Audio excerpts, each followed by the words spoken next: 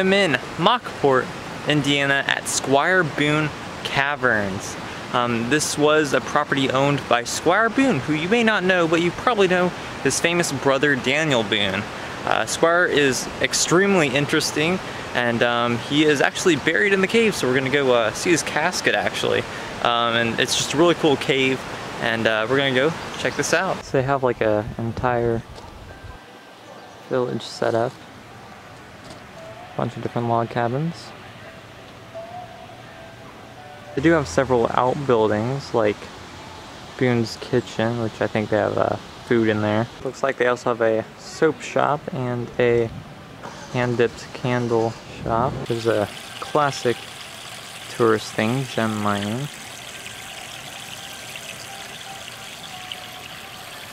Look at this, there's some goats.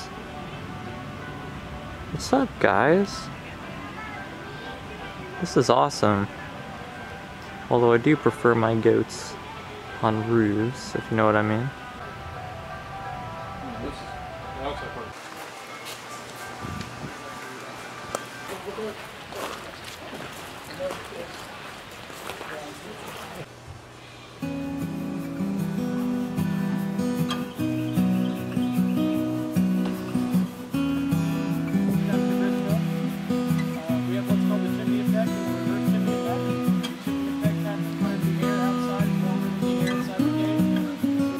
After taking a little hike to the entrance, it's time to enter Squire Boone Caverns.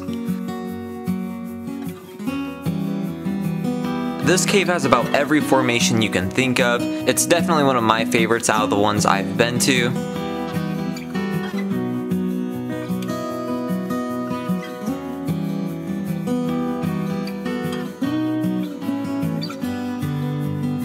These are called rimstone dams. They're all throughout here.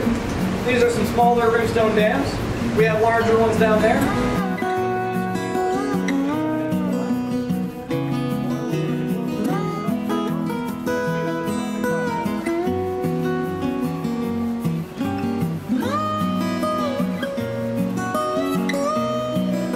Those are soda straws up there. They form when water runs through their centers and it deposits a ring of calcite around the tips.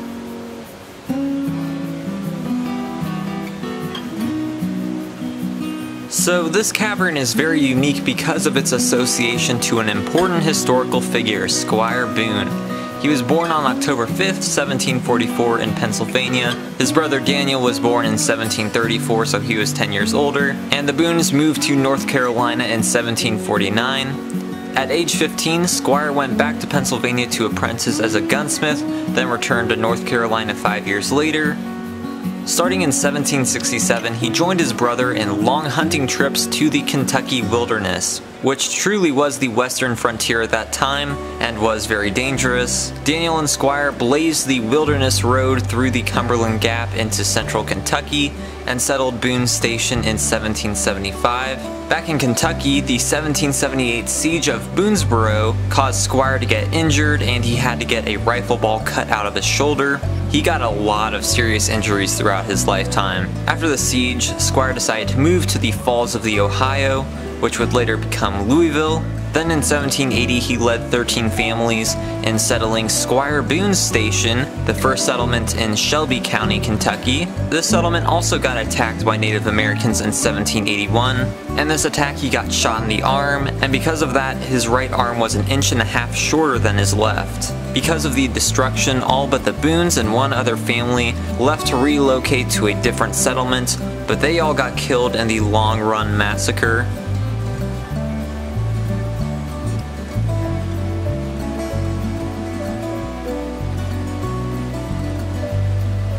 In 1787, the brothers were here in southern Indiana, and they found a way into this cave. By the light of their lanterns, the Boone brothers explored this cave. So what's really cool is that you're walking in the footsteps of Daniel and Squire Boone. They were experienced splunkers, but as this cave is pretty freaking cool, I bet they really enjoyed it in here.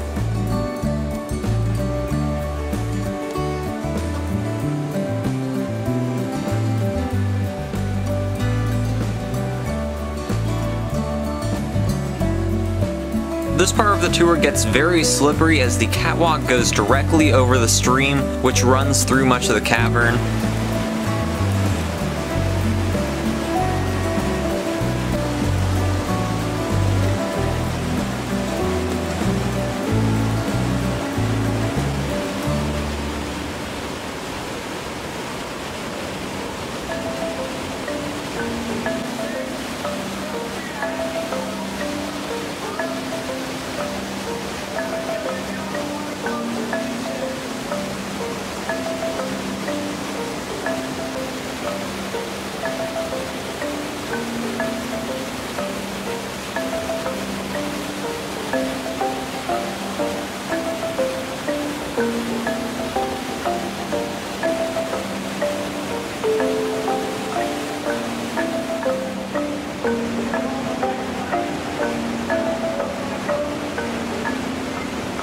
That is a drapery formed when drops of water trickle down the undersides of ceilings, leaving deposits and lines that turn into this formation.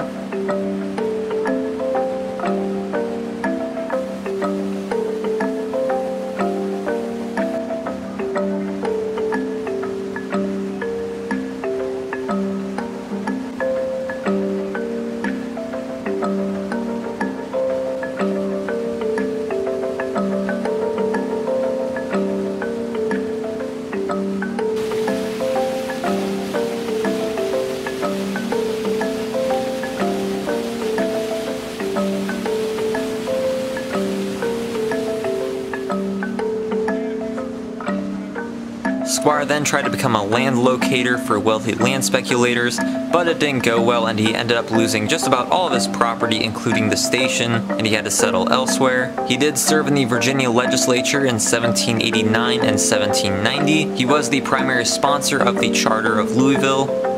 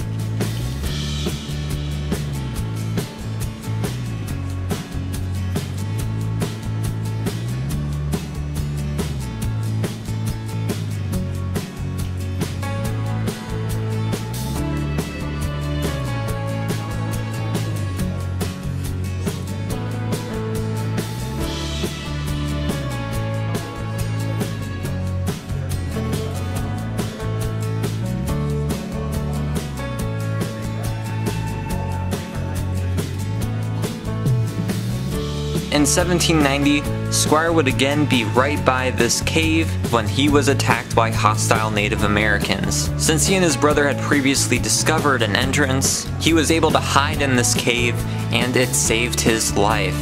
Then he tried to settle near present-day Vicksburg, Mississippi. Then he moved in with Daniel in Missouri for a while, and finally settled here south of Corydon, Indiana in 1804 with his family. He purchased a large tract of land near this cave, which he and his brother had discovered and which saved his life. Since he was able to obtain the place, he considered it very sacred. He would live at the settlement for the last 11 years of his life, and when he began suffering from dropsy, he began to construct his own casket and instructed his sons to bury him within the cave. He died on August 5th, 1815. His sons did follow through with his wishes of being laid to rest in the cave, and then they sealed up the entrance. His remains were left alone for a little while, but as he was kind of a celebrity at the time of his death, people did break in, relic hunt just about all of the original casket and even some of his bones, but a lot of the remains were left. When the cave opened in 1973, they still didn't know where the remains were until a visitor who had claimed to have seen them in his childhood was able to give directions to locate the remains.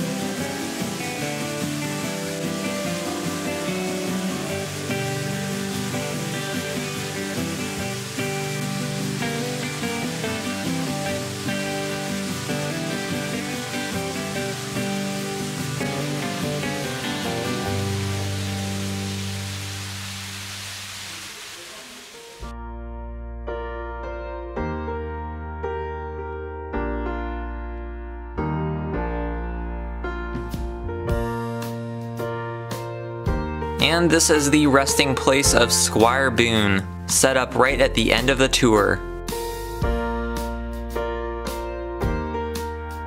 His bones were placed in this new casket in 1973, and there's also a federal issued gravestone placed next to it.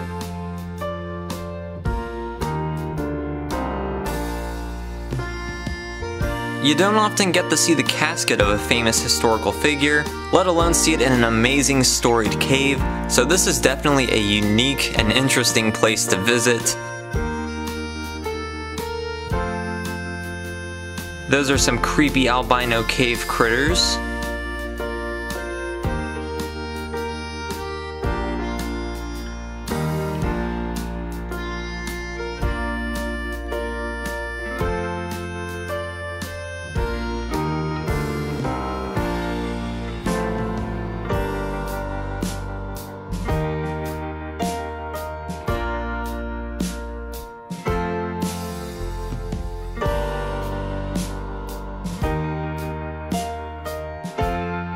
At the end, you climb up this very long spiral staircase back up to the general store.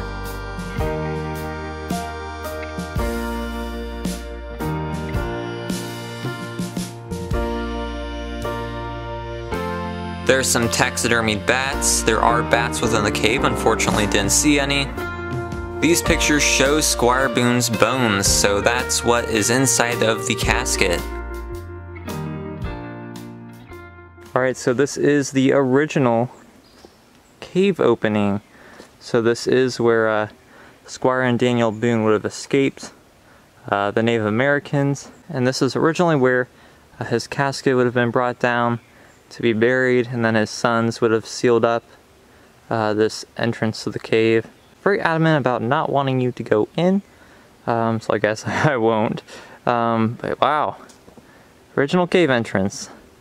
Squire Boone, Daniel Boone, right here. Oh yeah, Squire Boone also performed the first white marriage in Kentucky and preached the first sermon in Louisville, and also built the Old Goshen Church in 1807, the First Baptist Church in Indiana. Right by the cavern is Boone's Mill, 1809. This mill was actually built and operated by Squire Boone in the early 1800s, so it's really amazing that it's still standing, and it was run by the waters from the cave.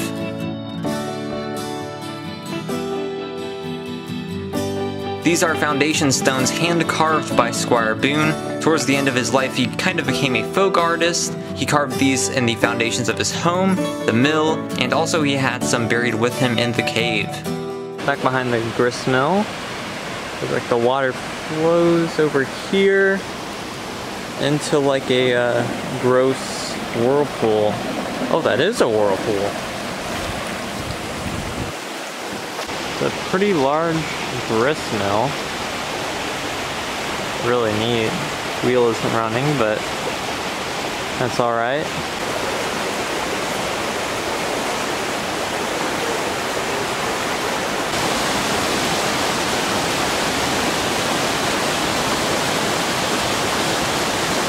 So this is where the water exits the cave. I found the spot where this happens. You can definitely feel the cold air, the wind drafting out. Feels pretty nice over here.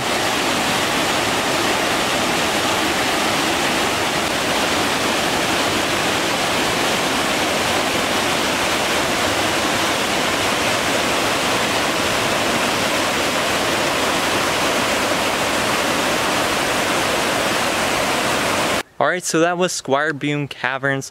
A really interesting place. If you like this video, I have a bunch of other videos at roadside attractions, some caves, museums, all sorts of stuff, so please go check those videos out, and thanks for watching.